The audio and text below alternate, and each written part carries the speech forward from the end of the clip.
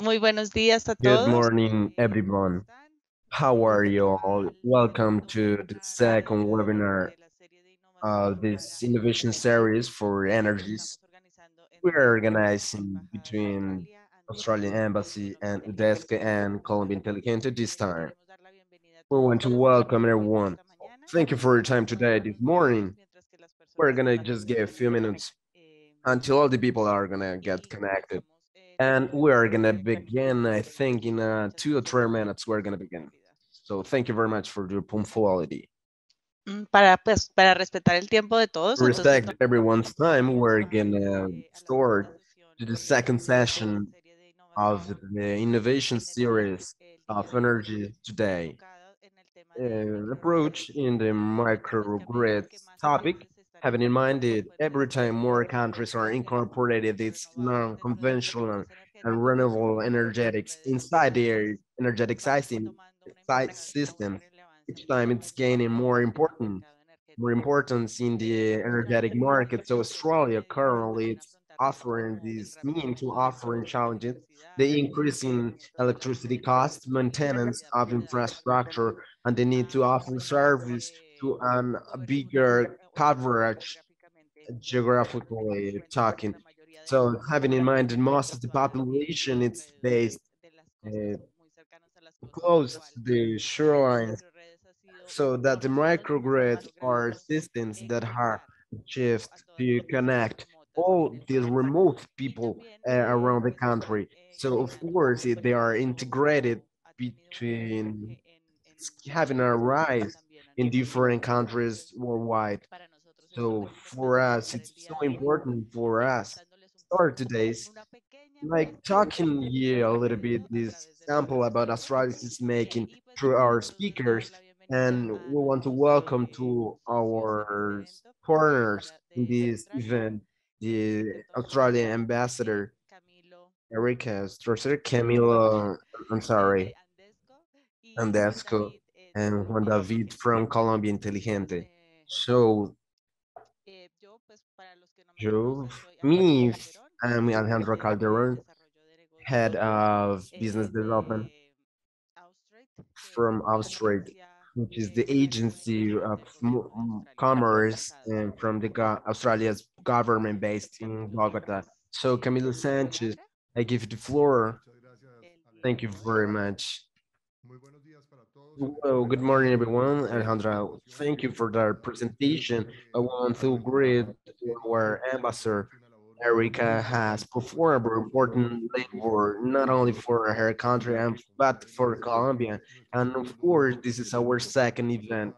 The last time we were talking about hydrogen and we were talking about what are the incentives for this country and what the important are to have this allied country to help these processes. So this other topic, which is so important for us in this moment, as you said, a lot of municipality in the periphery of Colombia are needing from these processes, and we are looking for here for these very interesting speakers that are going to help us to close those gaps and that we have had and we're having this moment. And after all, the association of the utilities in Colombia, and it's been working the last years a very strong way, the SODs, and one of the SODs more important six is to have 100% of energy in all the Colombian territory. And of course, the networks are so important for this process. In the last census we have in 2018, we have a coverage of almost 97%, but that last mile, that last part is the hardest. And of course, that it's fundamental to have the conscious to bring the specialists for these processes. And that's why we've been working by hand with the government and the countries that have the cutting-edge technology. And we're very happy, we have pretty sure we're gonna achieve pretty good investments required in this process, more than 3.5 billion of pesos, Colombian pesos that we are gonna invest in 257 solution and affecting 170,000 Colombians. And that's why it's very important to bring here for all the organization And for our Medellin Colombian, it's performing his task to, of course, to keep closing those gaps.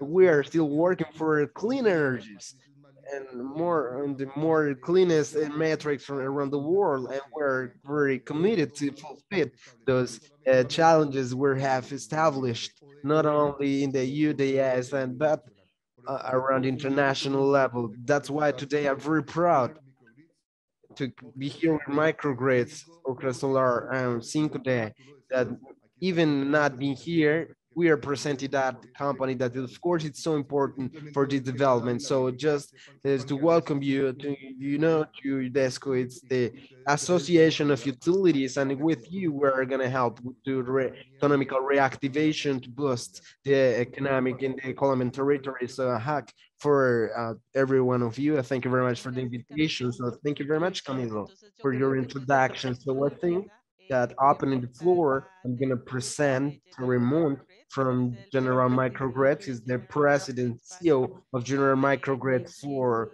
APAC Africa. And the main interest approach is the modernization of the electric networks and the application of new resources to manage sustainable energy and very reliable. And the microgrid instead is federal assessor for Commerce Department and IST, and of course in the emerging technology for the Energy Commission of California. So he has welcomed the working group for microgrids in the Microgrids Alliance. This foundation of United Nations has funded and preceded the International Microgrid Association and the Australian Microgrid Center of Excellence. So, Terry, the word is for you. Well, thank you very much for that kind introduction. I'm looking very much forward to this discussion. I have the honor of having these types of discussions frequently with different governments. And this is the first time that I've actually worked with the Colombian government on this particular topic. So thank you for inviting me. First, I wanted to state that I actually have a footprint in both the United States and in Australia. I live in Australia now in Perth, and I will be actually talking on behalf of the work that we've done here in Australia. This presentation today is going to be quite a wild ride on the evolution of the electric grid. We're going to land on microgrids, but I wanted to do a real quick study of how the microgrid evolution progressed. And if we have time, we'll talk a little bit about where the Center of Excellence, or the Australian Center of Excellence, is focused and how we're trying to drive the industry forward.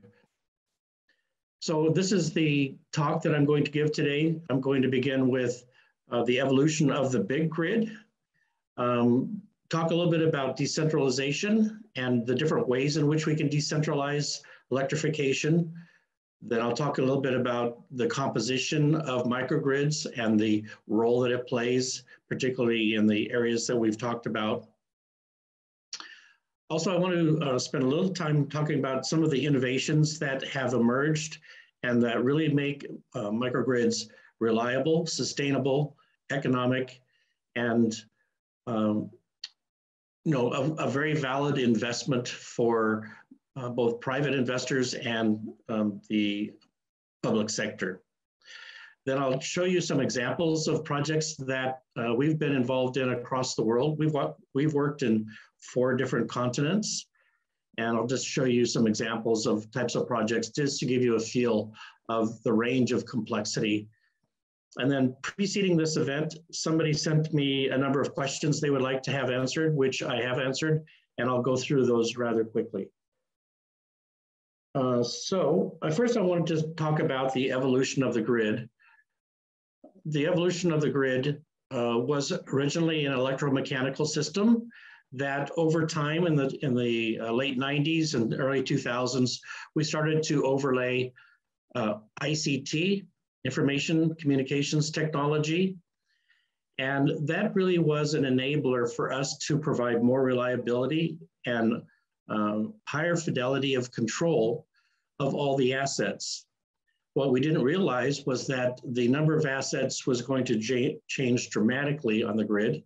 because many of the production assets now were in customers' homes.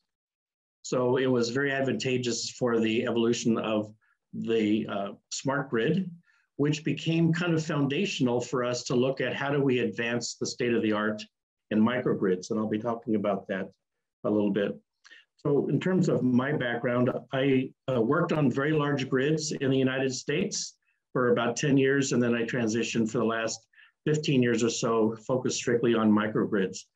So my background is a reflection of the big grid, and I'll be talking about how we can have grid-connected microgrids and disconnected microgrids, but it's with that kind of background that hopefully sheds a little light on where I think that the industry is going. So for a few moments, I'll talk about kind of the different types of microgrids that we see occurring. We see microgrids that are part of the large community, and we see these popping up quite honestly in North America and some of them in Australia. But what we see is that many of these microgrids are within an existing network, and the best place to monitor and manage them is at the utilities substation level, because that's the demarcation point between transmission and distribution. I'm actually going to be talking about that particular subject a little bit later. Then we see many, many microgrids that are not connected to the grid at all. They may one day become connected to the grid, but we anticipate them being self-sufficient. And so we talk about microgrids that operate as a single town, or in Australia, particularly here in Western Australia, we have many mining camps and mining operations that are microgrids. Also, we see seaports and airports being great candidates for remote microgrids. One of the things that we see happening on islands is that the best reliability for a microgrid is a series of microgrids spread across the island that are interconnected by a low voltage transmission line. And we call those ring topology, because if there's ever an outage at any one point in the transmission line, it doesn't take down any of the other systems. We'll talk a little bit about that later. And then lastly, one of the most important things to think about for microgrids is that it's a collection of different resources, and those resources, some of them are owned by private entities and some of them by the institutional investor, utility investors.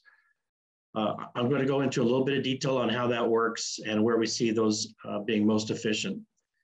And then the last topic here is village microgrids. I was fortunate enough to work in India for 5 years and also in East Africa for a number of years. And many of the microgrids that we started up were very small projects, very small village projects.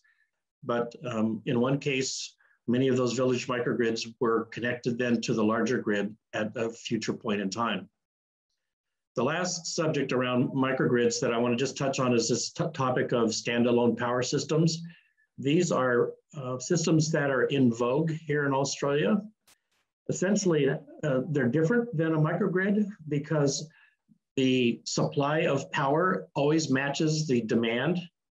And when we look at microgrids, particularly as we move from the smart grid industry into microgrid industry, we're talking about advanced microgrids that are using a high degree of IT. And so we have a much better fidelity of control over the devices. So standalone systems are kind of in a compartment of their own. And I won't be actually referring to those because that's not really where the direction of the industry is heading. So just so we all have the same level of context for what a microgrid is, we have a collection of uses of energy, and we have a collection of energy producing units. And we call all of these collectively as distributed energy resources. What we do is when we confine them within a region, imagine putting a fence around all of these assets together, and they can be controlled as a single representative unit. Many of these units they can start their life connected to the grid, but then many of them may not start their life connected to the grid, as I mentioned, of the different types of microgrids. But again, they will be operating as a single unit, and that unit is controlled by a very high speed control system called a microgrid controller. So within the communities that we see envision utilizing microgrid technology, this picture just describes the fact that there are many, many types of assets that play a role in the organization of how the microgrid works. All of those devices that are electrical in a sense will have some level of either control or sensor that is attached to it, that a single microgrid controller then will communicate with and send instructions to. Because a microgrid is different than the larger grid, we don't always have the large rotating mass generators in as a large utility would have. We have very small discrete units, and we have to have a different way of managing issues like voltage fluctuation, frequency fluctuation, and demand for power, which we call reactive power. We need to be able to commission the devices to work in real time to supply the necessary characteristics that we're looking for. And that's why a microgrid controller plays such a big role. So this is kind of a depiction of kind of the original thinking of how microgrids would be evolved in large grid systems. You would also have your typical utility involved, where you have a grid operator with their transmission system. And of course, they have their distribution system, which has many, many substations, which within a substation, you may have an embedded network microgrid or the entire substation, and all of that distribution circuit could be its own microgrid. And we've actually seen templates of that. I was involved in putting a plan together to convert a very large utility into 85 microgrids for all 85 substations. But we see many players coming and playing a role in a microgrid business. As I mentioned before, you have the incumbent utility that has an interest, but many times when these microgrids emerge on their own, you have private investors. So we have to respect the needs of both entities. And what we see happening, particularly in many of developing countries, is that the best way to provide electrification to more of the population is with public-private partnerships. And one of the pieces of work that I did in India was to help rewrite energy policy that ensured that private investors can build grid maintenance and grid support through their own microgrids with their own investments, which ultimately became connected to the larger grid. So using other people's money, India was able to increase their economic productivity because we designed the microgrids in such a way that they became resources to the larger grid. So the concept is kind of like this. Imagine each one of these circles representing a single microgrid.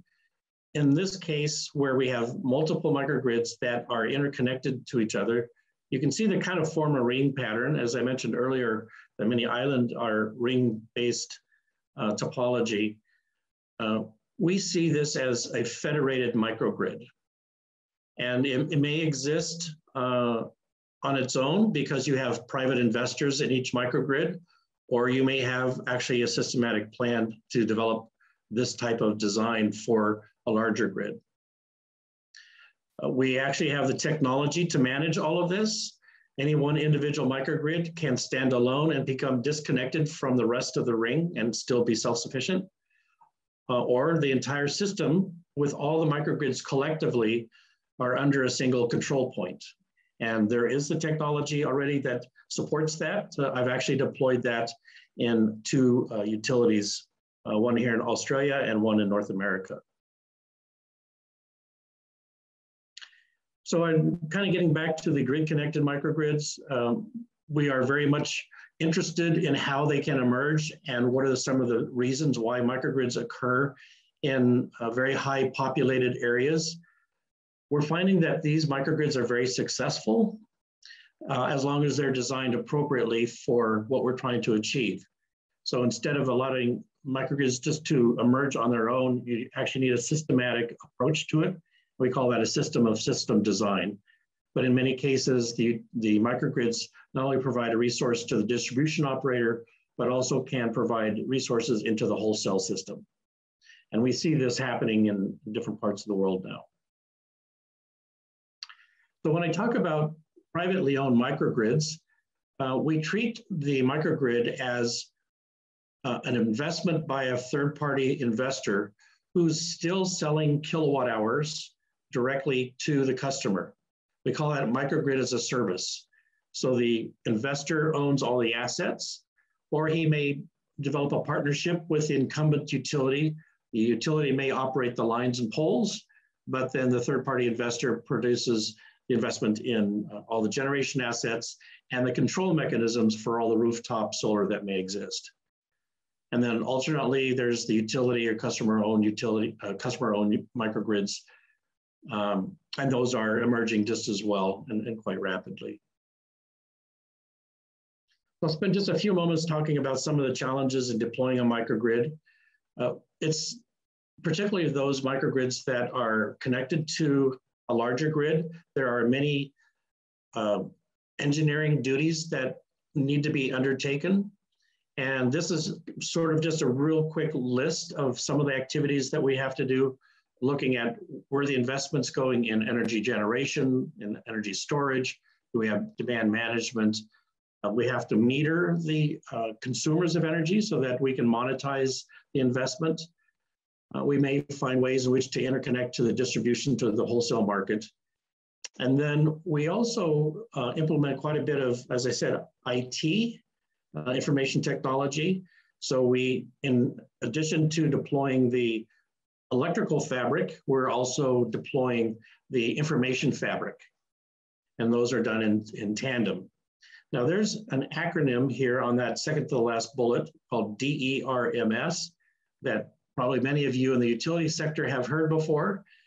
The acronym stands for Distributed Energy Resource Management System. And this is a product and a solution that has emerged in the last 5 years that has now become very mature.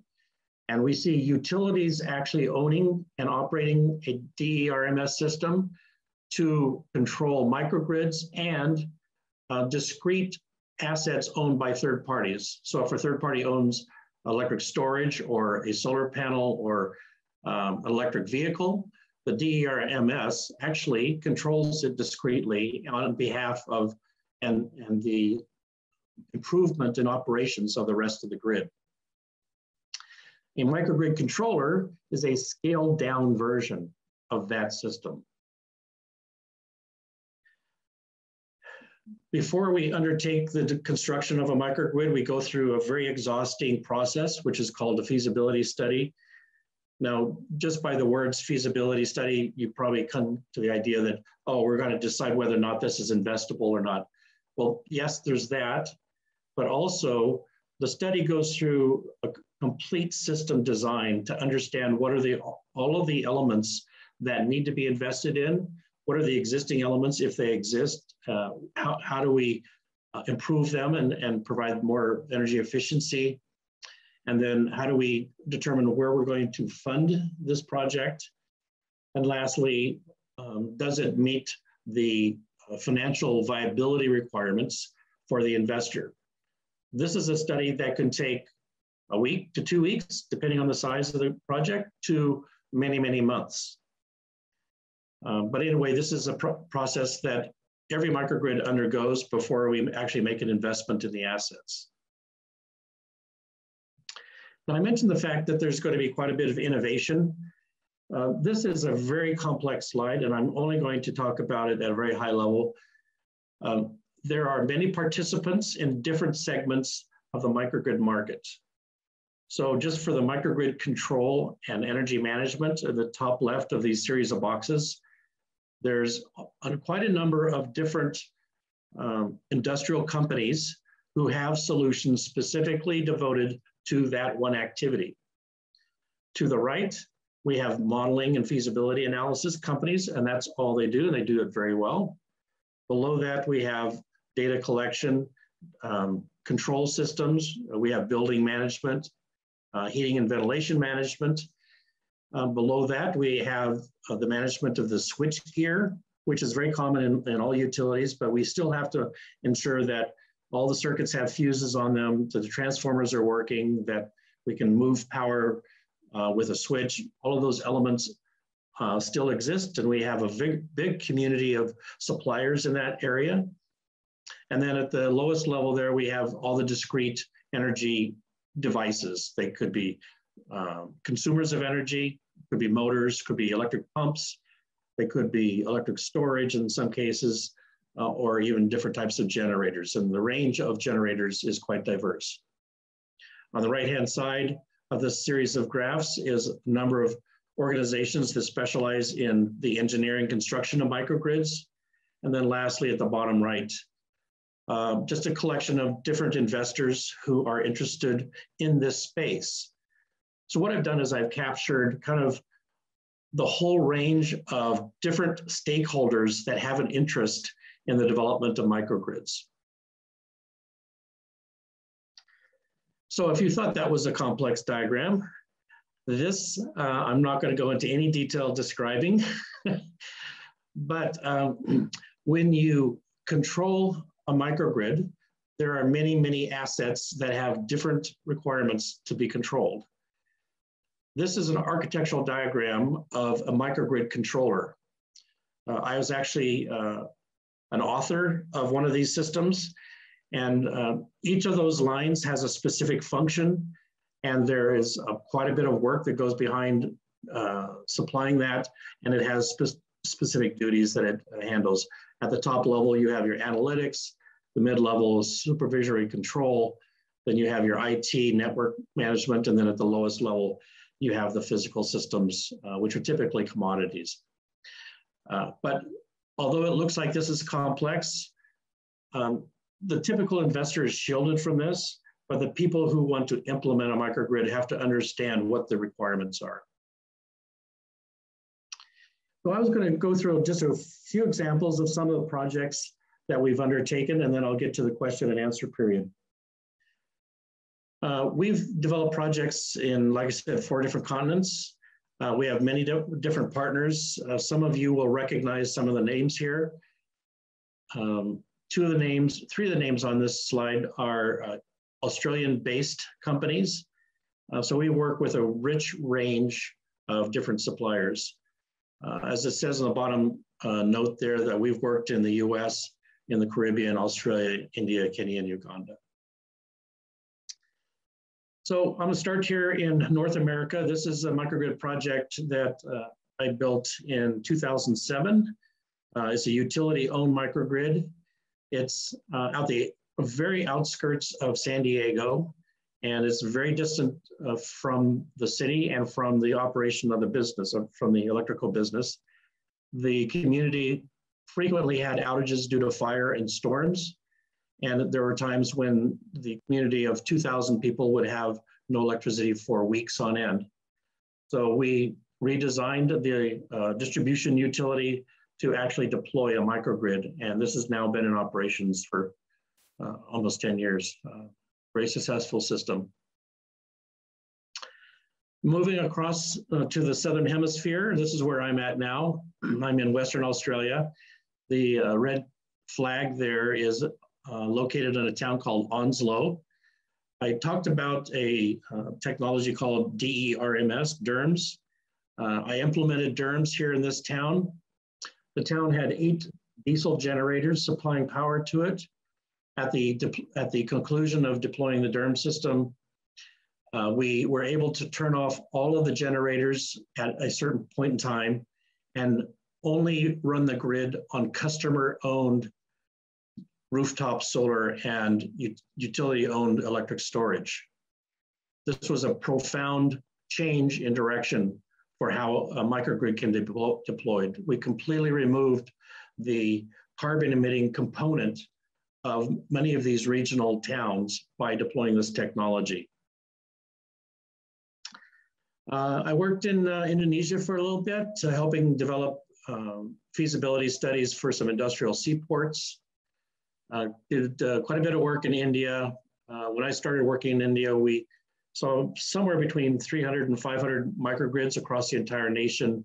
At the conclusion of our work, we had over 10,000 microgrids. Primarily, they were owned by private investors, but they became resources to the rest of the grid. Did some work in Kenya with lighting systems and a microgrid system. Did some work in Uganda, similar types of projects. These were all started out as village projects that became much bigger because the incumbent utility then wanted to use the public-private sector concepts that we had developed. Another project in California, this is a school. The entire school has been taken off the grid and has become self-reliant with some technologies and different strategies that were deployed for that. And then a project in the Caribbean working with the local incumbent utility to provide high reliability for some of their resort communities. So that concludes the formal presentation. This next slide here is one where I was submitted some questions. And what I've done is I've tried to provide some very simple answers. So the first question that was submitted, which standards do you recommend for ensuring interoperability of microgrids? Remember those very complex slides that I showed you with the graphs? Between each layer, there's a set of standards. Those standards are very well known. They're published. And I can provide more details around those to the people who need to know specifically what the standards are. This presentation is not geared for going into the details of all of that, but I'm happy to supply that information at a later time. The last point under that question is inverter standards are the most critical. This is absolutely true, particularly when you have a public-private partnership. If many of the resources are coming from customer-owned assets, those assets have to behave properly on the microgrid or on the grid. And the way they behave is by sending signals to the inverter on what that behavior must be. Those standards exist, they're well established, and the control systems that command inverters is well established as well. Question was sent to me, how do the AMI infrastructure ensure the operation of microgrids? AMI is the extension of smart grid on the distribution grid. AMI, advanced metering infrastructure, is absolutely essential for data collection and heuristics, neural network kind of machine learning on the behavior of how things operate with tens of thousands, if not millions of nodes. So AMI has become very useful for not only the operation of the big grid, but also for the operation of microgrids. So what we want to do is we have metering systems that communicate back to a head end. I've mentioned the DERMS system already. This is the next bullet here. It says from the utility's perspective, you need to use DERMS, particularly when you have tens of thousands or even millions of connection points. This is something that cannot be done manually at this point anymore. It's absolutely autonomous. The next question sent to me, which protocols do you recommend to monitor and controlling a microgrid? If you go back to remember the slide I talked to you about the architecture of a microgrid controller, those standards are very well understood. I'm not going to go into the detail of what they are, but we know what they needed to be because many of the layers of the microgrid controller are supplied by different parties. You may not have the same implementer of the microgrid controller for all the different layers, and so you need to have standards for interoperability. The next question, which are the challenges to coordinate embedded microgrids in existing networks? Because of the experience that we've had and with the adoption of the advanced microgrid, where you have a tremendous amount of information technology, we've not found this to be difficult at all. We actually know how to do it. The science is very robust. The engineering is very sound. And getting back to kind of the DERMS system, if the utility deploys something like a DERMS, it's incredibly simple. The project that we had in Onslow, even including the procurement process, took us about 18 months to be fully deployed. And this is a town of 2,000 residences. Most of them have solar rooftop and electric storage, which we were able to commission. So we understand how to implement that. The question was about embedded microgrids. It's the exact same problem. We just have to isolate the portion of the grid that needs to be controlled. And the last question, what is the recommended control hierarchy for operations of microgrids? With a centralized operator and its observability scheme. Again, I like to say that we understand this very well. I'm going to show you yet another complex slide about the architecture of how we make this all happen. I'm definitely not going to go into this. As an industry, we have developed the means in which we can manage all assets across the grid, from wholesale generation to transmission to distribution, all the way down to customer-owned assets, which we call DER. We know how to do this. The engineering is there. That concludes my presentation. Thank you for your patience of me getting through some very complex issues, but happy to take questions as the time permits. Muchas gracias, Terry, por tu presentación, bastante interesante. Thank you very much, Terry, for your presentation. It's pretty interesting. It gives us a pretty good introduction for the topic for microgrids. And of course, for our next speaker, John David Molina from Colombian Inteligente, he's gonna give us a little bit introduction. And to present, of course, an Okra Solar that it's after John David. So at the end, at the bottom of your screen, you have a link to Q&A. We're gonna give an space at the end to ask any questions you may have today. And John David, I give you the floor.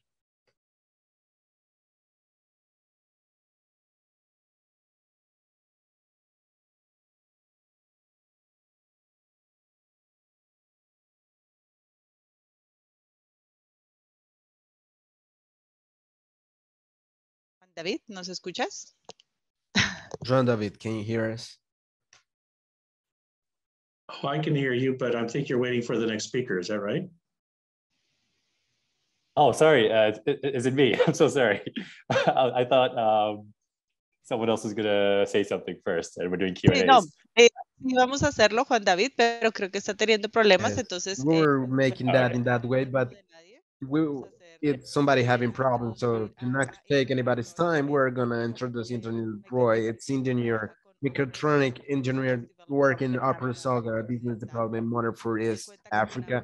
It's kind of with a wide experience working with technology companies and innovation. And currently in his work, it's giving the new technologies energy to new communities and for our communities in around the world. So Daniel, you have the floor right now. Thank you for your participation today.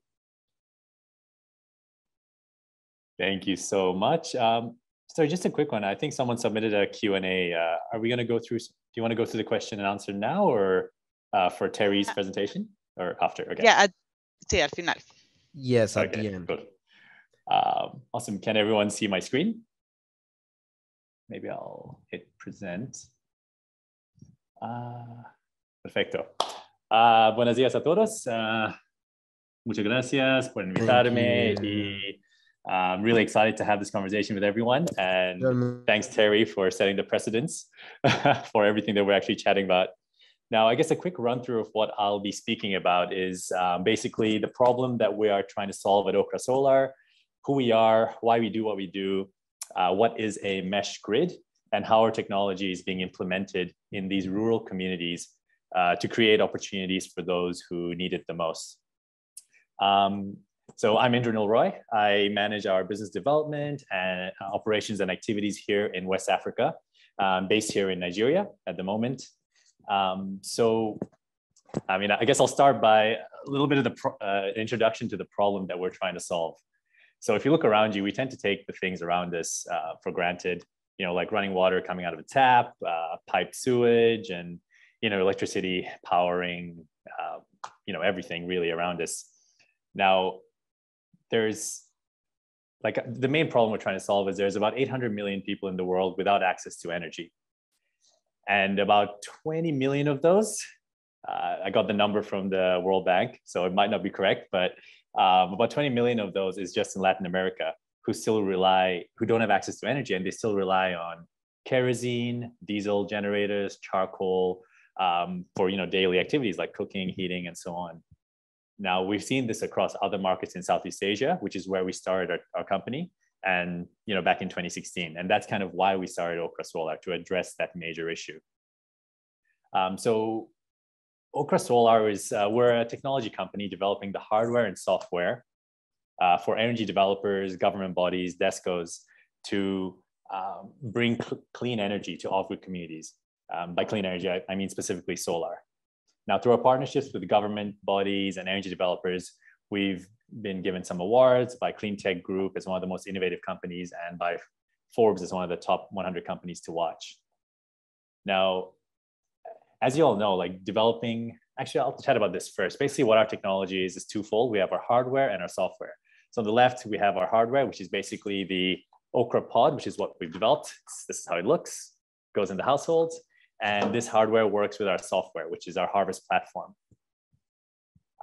So why do we build what we did? Now, our target market is the off-grid communities. So really, it's the poorest of the poor, usually in rural parts of the world, which make up a large population in the countries we're in. So I'll chat a little bit about Nigeria, for example, or Africa as a whole, which has a massive energy deficit. Now, compared to Latin America, it's significantly higher. And with the population growth here, obviously, there's a lot more work to be done. But even looking at the population that doesn't have access to energy in Latin America, we need to come up with innovative solutions to make energy more affordable to bring to these communities. So as most of you know, as Terry's also kind of mentioned, there's a lot of aspects that need to be considered when developing energy, when bringing energy to these, to any part of the world. So you have to do, the complex image that Terry shared, that's kind of the work that needs to go into bringing energy there. There's lots of moving parts and pieces that need to align. Now, developing a mini-grid has several setbacks as well, which make them very expensive and difficult to commission. Now, we compare ourselves, so our mesh grid technology to AC mini-grids, typically because our goal is to reduce a lot of those costs and make it easier to bring energy to the off-grid communities. Now, with the longer timeline for project development and large infrastructure costs to do distribution and ongoing maintenance, the payback period of mini-grids is very high. So you couple this with the unique topology of a village, and not every household might get connected. Now, in this slide, what we're really comparing ourselves to is how in setting up AC mini-grids, solar AC mini-grids, the bulk of the setup costs are in transmission and distribution. And a lot of time is taken to get the land rights and project development. It can take anywhere between 6 to 12 months from getting funding to actually setting up a community with energy. Whereas we've developed our solution to be a lot quicker and cheaper as well. Now, there's limitations on both sides. The way we see it is you do need multiple types of technologies to solve the world's electrification problem. So chatting a bit more about what our Okra mesh grid actually is.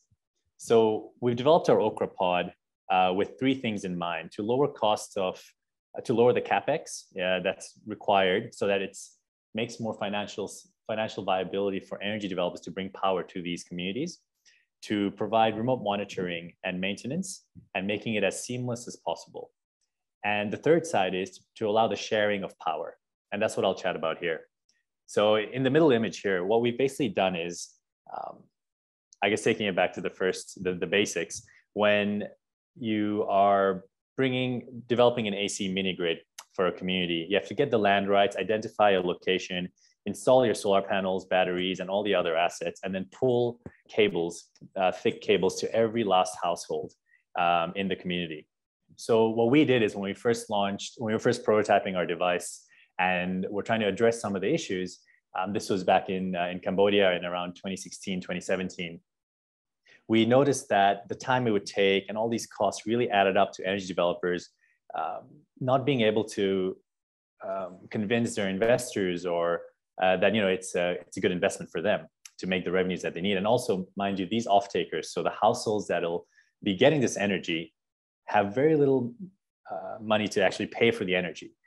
And so we took a lot of those issues into account, and we developed this mesh grid. What this basically is we call it a decentralized mini grid, or an interconnected solar home system, if you want to call it, but it's with a focus on productive loads. So the way it works is on the household level, you install the Okra pod, you have panels and batteries on the household level. And then say between 6 of us, maybe 3 of us sign up to get energy. So we have assets installed. Now, later on down the road, if our 3 other neighbors want to get access to energy as well, they can simply install our Okra pods, and you have cables connecting each of us, and we can share power between our assets. Now, what that means is it's a lower investment for an energy developer to bring energy to everyone in a community, and it leaves no one out. It doesn't leave anyone out. And I guess getting into a little bit of the technical side is our system can function as a solar home system, an individual solar home system, or when you have them in close proximity, you can interconnect them so they can share power. We use a DC system to share power, but then on the household level, it's an AC system. The reason we use DC, there's a number of factors, but the key thing is to keep those distribution and transmission costs low. And I can get into that later. If anyone has any questions, we can chat more about it. Cool. So the next step really was to make our device able to do all the metering and remote monitoring as well. Now, we built our software. Now, every device is connected by the IoT, and we built our Harvest platform to really address a lot of the issues that energy developers have in the field. Before I get into that, a little bit of a comparison here between what the costs are like for a centralized mini grid compared to our distributed mesh grid. So you can see like a lot of the main cost comes from the distribution. And when it comes down to the, I guess, in the financial models that most energy developers are working on, it comes down to the cost per connection for a household. Now, the biggest difference between our distributed mesh grid is we're able to more accurately size the loads for a household, whereas for a mini grid, you have to oversize because you're forecasting the amount of energy that a household will be using. And that's how we've addressed our systems as well. And because we've developed a modular system in these off-grid communities, you can actually start off with really small systems. And as their load increases, you can add in more solar panels and batteries as well. Now, our target market our goal is to reach 100% electrification. And typically in the off-grid communities that we work in, they've never had access to energy. And most of the time, they've lived without the need for it. So when we bring them energy, we've got to start at the bottom line, at the bottom level. And then we build up their capacity and their needs. And also we need to improve their livelihoods through income generation activities. So I'll get into our software now. Yeah, perfect. So basically what we've done is we've enabled our Harvest platform to be the one-stop software solution for any energy developer trying to bring power to off-grid communities. Now, the way we do that is, I can actually go into the software later if we have some time, but the key things here is you're able to monitor all your households to a really granular level on how they're performing. So you can monitor all the equipment, the solar panels, the batteries, the inverters, how their loads are being distributed across the network. And obviously you can also monitor the mesh grid, so the sharing of power across the households as well. Now, what that means for energy developers is on the financial level, you can actually manage your whole portfolio and see how you can optimize your growth and maybe upgrade the communities to have more energy or push more productive appliances. And we also have a lot of automation built into our operations and maintenance because what we've noticed is, especially in rural communities that we work in, an energy developer spends a lot of their capital, ongoing capital, in sending engineers or their team out to the field. And as you might know, in a lot of these rural areas, it costs a lot of money and poses a lot of risk to the company to send people out periodically. So our system's actually built in a way that enables really local localized maintenance. So for example, imagine you have a community in rural Colombia, maybe in the mountains somewhere, and the developer sets up the assets in the households. You have 100 households. Typically, we would encourage the developer to identify a local maintenance agent. Now, this person is someone who actually lives in the community. Might be the village leader or the village chief, or could be anyone really. And then they're trained, they're given a little bit of training to be able to do, for example, the cash collections, simple fixes on the network, and also maybe incentivized to sell appliances or upgrade the households to the next energy package, depending on how much energy they're using. So what happens is, for example, if as an energy developer sitting in your office in Bogotá, you're seeing that maybe you're noticing some power theft in one of the households, which is a common problem that occurs where they bypass the system. Now, with our system, you're able to see that, and then you get a trigger, and you can call the local maintenance agent who lives in the community, and they can go and actually check what's going on in the system. And rather than having downtime, you're able to action it as fast as possible to make sure the system is running smoothly. So I guess one of the key factors that most of the business models are working towards is increasing that average revenue per user. Now, I mean, that's done through a number of factors, and that increasing that ARPU really drives your payback for a whole system. And with our Okra systems, what we're seeing at the moment is optimizing that financial model to get your positive IRRs around 7 to 9 years. And that's how we're seeing that a lot of the developers are able to scale up their electrification plans. Now, the other side as well is our Harvest platform works with our Harvest app. Now, one of the big things that we've noticed is a lot of developers have to use multiple tools to do their signups, their surveys, and their billing and things like that. So we've really tried to build it all into one platform. And one of the other things is, because our platform has an API built into the backend, we actually can integrate, depending on which market we're in, with mobile money payment, mobile money, and even AC meters or any other equipment you're using to feed data into Harvest as well. And as you can see here, the app can actually be used to track all the payments and do all the collections, and also for maintenance. Now, I guess the other side as well is we built a bit of AI into our platform so we can do credit profiling of the households. Now, earlier on, I mentioned that a lot of the communities we work with are, the poorest of the poor communities, really. And bringing energy to these households typically doesn't make sense for energy development.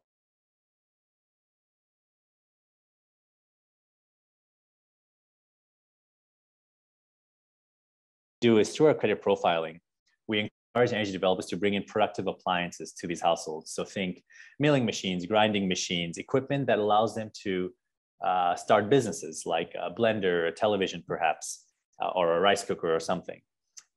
So through this productive appliance financing, you're able to monitor as well how much revenue you're making from these installments that these households are paying. Yep, and then we have lots of operations and maintenance data. Now, this image here on the bottom right, you're seeing is actually real granular data of the performance of all the equipment. And we take a lot of this and we provide very simple instructions on our front end that's really easy to understand for anyone. So I guess looking at how our whole solution works, once you've installed our Okra systems in these communities, you sign them up, and this is kind of the workflow that it goes through for the energy developer. I guess one of the other things we do add in is doing simulations for these communities. So typically, how the flow would work. So say if the Andesco in Colombia would like to energize a community, and you're trying to identify how many households there are, how much it would cost. You'd simply share the GPS coordinates with us, and we'd run it through our algorithms to run this kind of a simulation. I can show you one of these later on if we have time. But what we typically do is we create, our program runs the simulation, and it creates clusters based on some parameters that we've put in. So in this image, you can see there's a number of these clusters, and the green dots represent the households, and the yellow lines show them being interconnected in a mesh grid. Now, the modularity and the scalability of the Okra system really enables it to run as an individual solar home system or as part of a larger mesh grid system. So yeah, I guess that's kind of the last slide. The next few slides are really going to the roadmap of what we have moving forward, as we're really looking at growing our technology offering to integrate with AC meters that are in the field. So I guess, Terry, some of the solutions that you're working in for urban areas and some rural areas as well, we really see that integrating into our software platform as well, and vice versa. Yeah. And that kind of brings me to the end of my presentation. Happy to answer any questions. And I guess if you'd like to take a look at our software platform or some of the simulations, just shoot me a message and we can definitely run through it as well. Thank you. Muchas gracias, Indranil, por tu presentación. Bastante interesante. So thank you very much for your presentation. Pretty interesting technology. I think, as mentioned, can help to rise very remote communities. And of course, to have this project, to have for all the communities and population in these regions to have access to electricity and logically to carry to a more sustainable development and economically for just communities. And of course, thank you very much for your presentation. And as I mentioned, if you have any question, then please let us in a Q&A in the bottom of the screen. So I'm just gonna start with the already sent questions. So from directly for Terry. Terry. Deployment in Australia has been the grid connections and containment established to ensure grid stability. Do you think the current regulatory framework can affect the effective implementation of microgrids across Australia? Thank you for the question. That's a very diplomatically positioned question without alerting too many people to the negative aspects of policy right now. Policy is very critical to encouraging private investment in microgrids. I don't think that the way the policies are set up today for Australia are actually aligned with the adoption of not only microgrids, but also customer-owned assets. We see that, and honestly, what's occurring here in Australia, I also experienced when I was in India. Rules can be changed if the rule makers understand the benefits of those changes. So, bottom line is the current regulatory environment needs to be worked on. Nevertheless, we're finding that microgrids are being built without that change. Do those microgrids support the rest of the grid? No, absolutely not, because the rules are very protective of the incumbents. Okay. Do you want me to answer the second part of the question? Yes, please. Exactly. Thank you. The second part, the current policies strive to increase the use of electric cars and hydrogen production. We understand that as an industry, there's a desire for net zero carbon, and how to reduce carbon emissions. And we think electric vehicles and hydrogen production are very salient investments. Microgrids can actually enhance that because of the way in which microgrids manage all types of energy resources.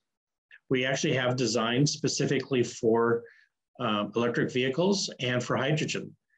That said, we actually have a hydrogen project in development right now in southern part of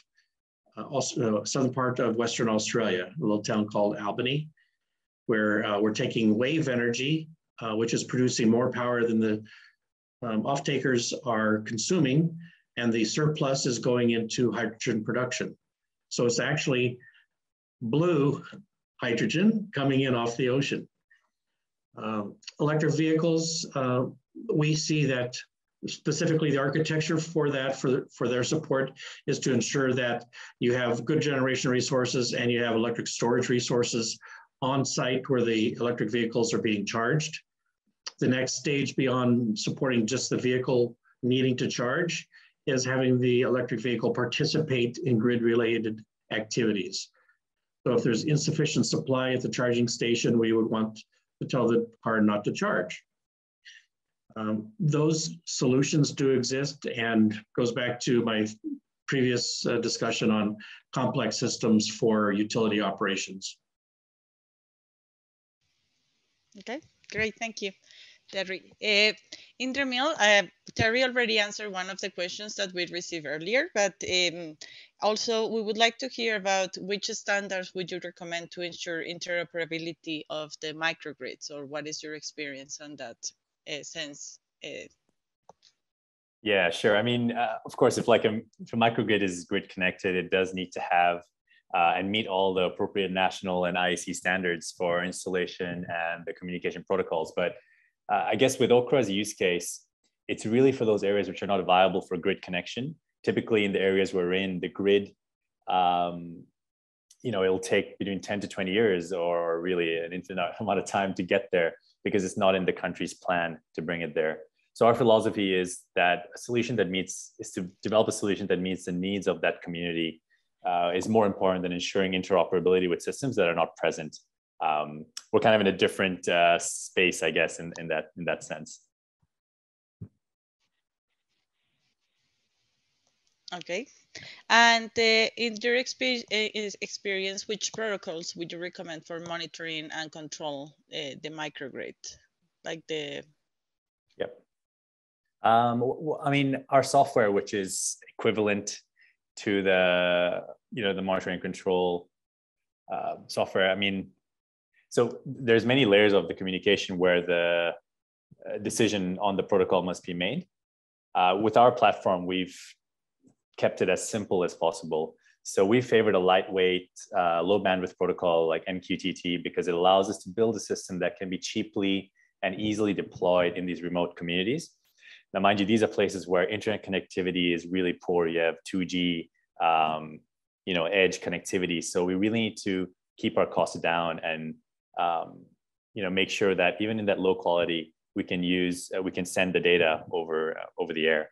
So it doesn't really make sense for us to use our industrial protocols. Again, like our case is not the general case. So that's not to say that this is appropriate for all microgrids. So I think it does need to be done on a project, on a case-by-case basis, and an assessment needs to be made.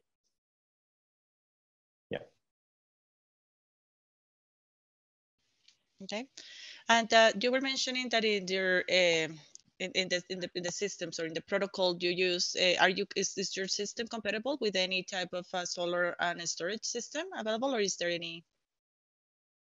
Yeah, so our Okra pod can work with any solar panel or batteries, but I guess it comes down to the sizing that you're hoping for on the household level. Yeah. Oh, so okay. Our equipment is all certified and regulated under like the IEC standards and all the certifications we need in the markets we're in. Yeah. Give me 1 second. And the last question that I received was, how would the AMI infrastructure ensures the operation of the microgrid? Yeah, I guess that's where our Harvest platform kind of comes in. So it helps to decentralize the O&M, the operations and maintenance, by providing quite simple to-do lists to a local maintenance agent, like I mentioned, and they can follow this on their mobile phone. So our system being remotely monitored and controlled allows the O&M to be carried out hyper-locally by people who live in the community itself. This not only makes it a lot cheaper, but it engenders a sense of ownership. So as we're working with the community, you get that ownership from the community itself. So it reduces a lot of things like power theft and damage to equipment. And it uses those who are the most incentivized to maintain the grid, the residents themselves. And since our system is extra low voltage, 1 day of training is enough for them to safely operate and maintain the system. But we do need to remember that the technology is only a tool. The incentives must be aligned to ensure effective operation, regardless of what the technology is there. I guess to give an analogy, when COVID hit early last year, we have a lot of products in the Philippines, and we'd done the logistics and shipped, I think it was around, we were energizing around 60 households on one of the smaller islands in the Philippines. And once the equipment was there, it was stored on the island, but then COVID hit and Philippines locked down completely. And, it was there for a couple of months. We're thinking, oh, maybe Philippines will open up and we can go do the training and help them do the installations. But then what ended up happening is it was like 3 or 4 months and Philippines had no signs of opening up. And what the community leaders told us was, hey, we'll install it ourselves. Can you teach us virtually how? And we actually just made some YouTube videos publicly available that they used to watch, and they installed, and we provided support remotely, but they were able to install it all themselves. And we've kind of designed our system in a way that enables people in the community to do that as well. And we've adhered to the IEEE standards that makes it safe for non-certified engineers to install our equipment as well. So that's kind of a bit of a, I guess, commentary on how our technology is just a tool, and we're incentivizing the community to maintain and operate their own mesh grid network. Okay, great. Thank you very much. I think Terry and Daniel were very clear on their presentations. We will be sending out the recording of this session to everyone that registered. And we are hoping to, if you have any additional questions, please let us know. We will be sending it to them and send you the answers. And now that we have Juan David on the line, I will just pass the mic to him to close the event. Muchas gracias, Alejandra. Thank you very much, Alejandra. Just a thank you for General MicroGrids and la presentación que nos han hecho en el día de hoy sobre sus experiencias que tienen con las microredes. They are having the microgrids a solution we're having for a lot of interest here in Colombia. And we want to thank everybody that were here in the second seminar of this series for industries, and to be supported by the Australian Embassy and Andesco. We were being supporting to transmit for you this knowledge, the transference about the background in Australia, not only your country, but on the whole level. So we're gonna keep working with the embassy to achieve that integration, the new technologies in our systems, in our sector, to make profit of those experiences that, of course, you're very gratefully sharing with us. Ambassador Erica, thank you very much. We're gonna go keep working with you together. So thank you very much, everybody. Have a very nice day. And we hope for the opportunity. to see you all.